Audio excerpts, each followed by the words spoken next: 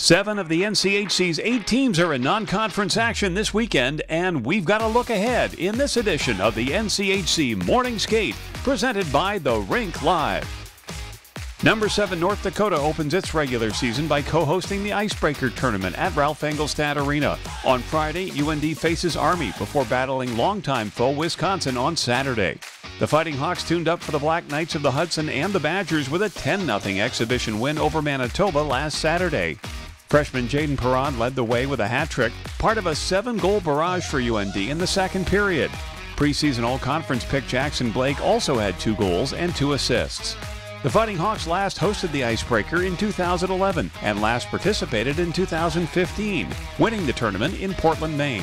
Bemidji State is also co-hosting the Icebreaker this year. It's a long season, but at the end of the day, you have to start on time, and you have to try to be sharp and consistent in your play from the start, because we're getting into the non-conference schedule right now before we get into the conference schedule later on, and these are just as important games to build pairwise points and build your body work to get in the national tournament. And that's where we lost traction early in the season. We don't want to do that this year. We want to make sure that we focus on the job at hand and take care of business from weekend to weekend. Also this week, number 9 and 10 St. Cloud State stays in state again, this time visiting Minnesota State of the CCHA. The Huskies opened regular season play last weekend by splitting with another CCHA foe in St. Thomas. One night after losing to the Tommies 5-4 in overtime at home, SCSU grinded out a 1-0 win in St. Paul. Adam Ingram had the only goal, while senior Dominic Bassi made 33 saves for the shutout. SCSU captain Dylan Anhorn, who missed the second half of last season with an injury, was the NCHC Defenseman of the Week, tallying a goal and an assist against the Tommies.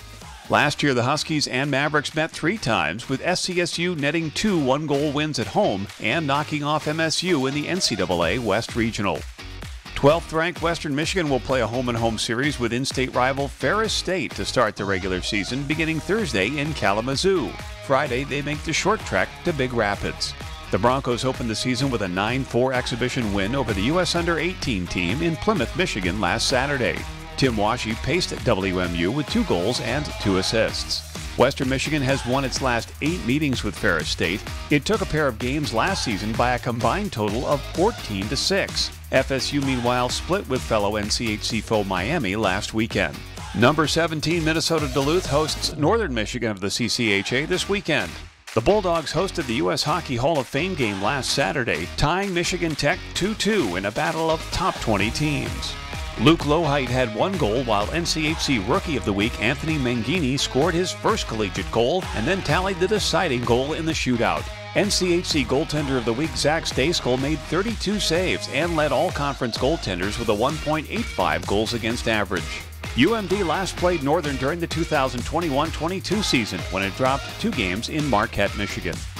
Omaha opens the regular season at home this weekend, welcoming Niagara of Atlantic Hockey. The Mavericks edged Minnesota State in Mankato last Saturday 1-0. Matt Miller scored with 2:40 to go in the game to give UNO its 2nd straight exhibition win over the Purple Mavericks. Simon Latkozy and Sam Isley split the duties in the Omaha net, combining for a 38-save shutout. The Mavericks should be ready for Niagara. Last season, the Purple Eagles swept a pair of 4-3 games at Baxter Arena to open the season. Colorado College welcomes another foe from the East this weekend, hosting Union of NCHCHockey. CC picked up a 6-3 exhibition win over Canadian counterpart Simon Fraser last Saturday. Noah Laba led the Tigers with a pair of goals, while freshman Brett Link had a goal and an assist. Caden Mbarico had 21 saves and 1 goal against in 2 periods of work. CC and Union last met 2 years ago. The Tigers lost and tied to Coach Chris Mayott's alma mater in Schenectady, New York. Finally, this weekend, Miami plays its first home games of the year when it entertains Canisius of Atlantic Hockey. The Redhawks opened the regular season with a split at Ferris State last weekend. They dropped a 5-4 overtime decision to open the season, but rebounded for a 5-2 win the next night, thanks to 4 goals in the 3rd period. 5 different players scored for Miami in the win, while William Helene and Artur Taransky each had 2 assists. Last season, the Redhawks picked up 5-3 and 2-0 wins at Canisius. We have one more player of the week to tell you about. Junior Jack Devine of 3rd-ranked Denver had 6 points last weekend to earn NCHC Forward of the Week. He helped the Pioneers sweep Alaska on the road 7-3 and 5-2. Devine had 2 goals in each game, including both game winners, and had 2 helpers in Saturday's opener.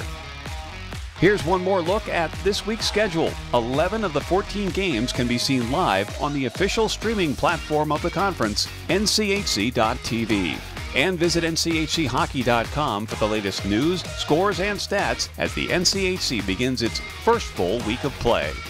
There's plenty of action this weekend, and now you're ready for all of it. Thanks for watching the NCHC Morning Skate, presented by the Rink Live.